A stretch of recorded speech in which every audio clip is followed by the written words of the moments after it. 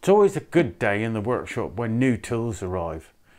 But when the new tools exceed your expectations, you know it's going to be a fantastic day in the workshop.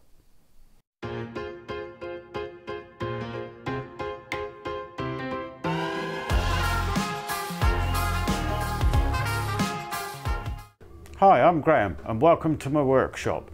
I've got a super quick review for you today of some tools I've just bought from Workshop Heaven. The reason I bought them is because I've been struggling with my old rulers and my aging eyesight, and I wanted something that just made my life a little easier. Come in closer and have a looky. So I've laid out my old rules beside the new Shinwa pickup rules of the 150mm, the 300mm and the 600mm. And as you can hopefully see straight off the bat, the Shinwa with the satin finish reflects far less light and is therefore easier to see than the old polished steel rules.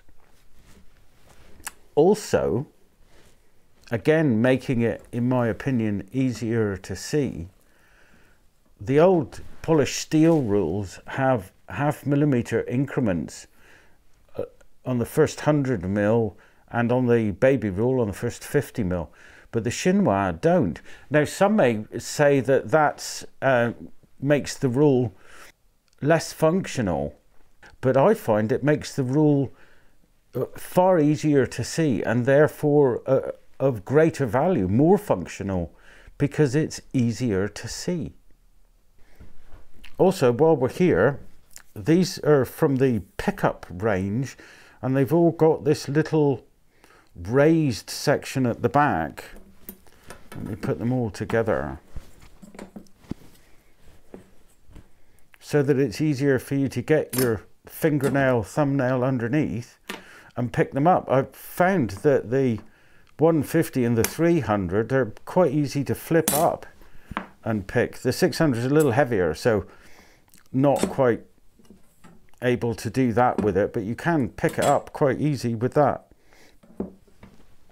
As far as the rear of the ruler is concerned, I'm not really sure what these markings are. I believe they'll mean something if you can speak the language of origin, either Chinese or Japanese. Unfortunately, I can't.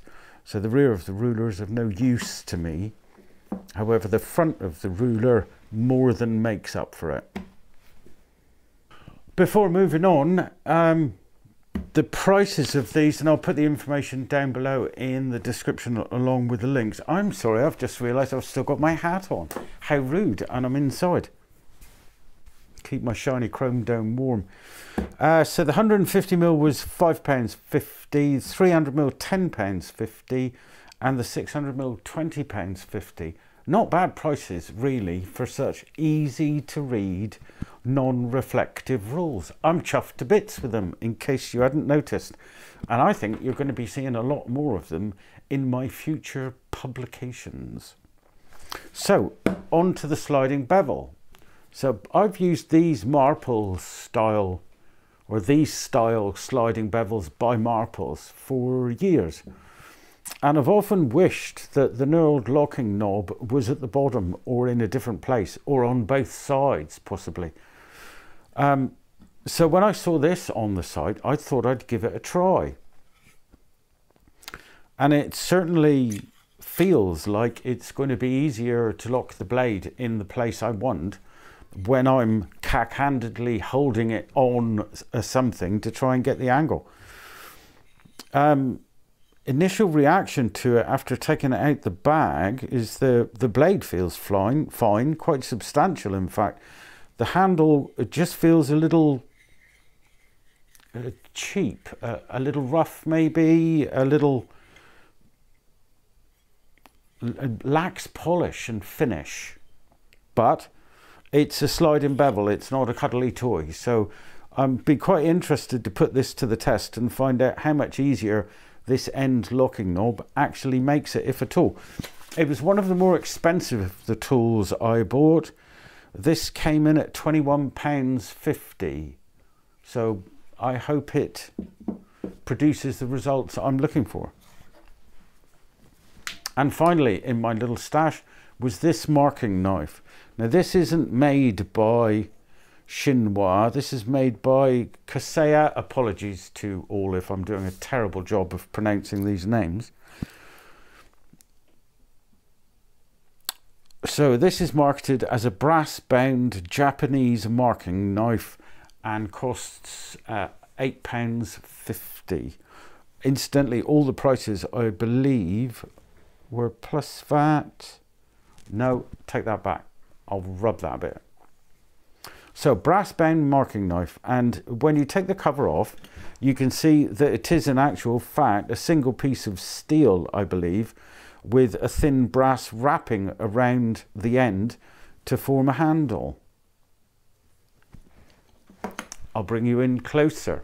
So when you take the cover off, you can see that it is indeed a single piece of steel with a piece of brass wrapped around the end of the blade to form the handle. Very simple design, and it's got a cheap feeling about it.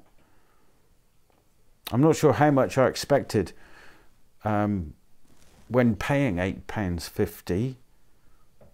My one concern is that with the cover that goes on the blade being so thin, and with my eyes not being as good as they used to be, in my attempt to cover the blade so I don't stab myself with it when I'm not paying attention, I may well indeed stab myself with it trying to put it away.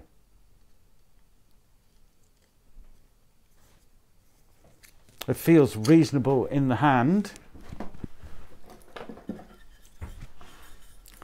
And let's have a piece of wood